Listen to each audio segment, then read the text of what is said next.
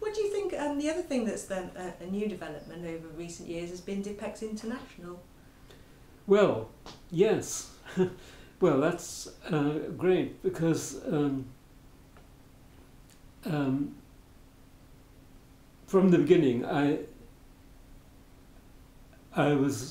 realized that DIPEx in English would only help people, be useful for people, interest people who could use English. Mm. And so we published the method in as many languages as we could. And I was quite impressed by the fact that we managed to get published in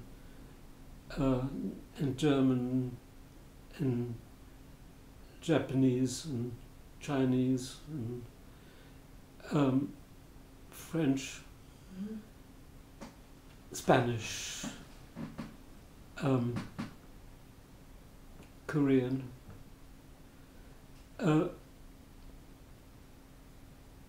and then we left it at that.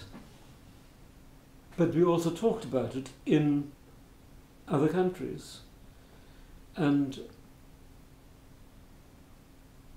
so Germany was the first time I gave a talk at a meeting in Bavaria at a rehabilitation hospital in Bavaria, which was a sort of German national meeting, or a German language meeting. There were also some people from Austria, I think, about describing it.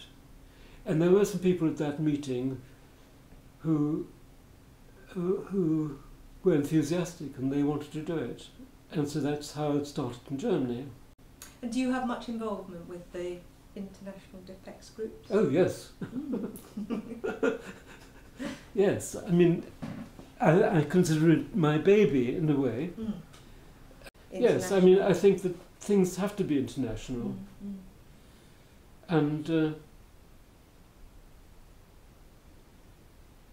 if we work together, we all learn together, we learn much, much more.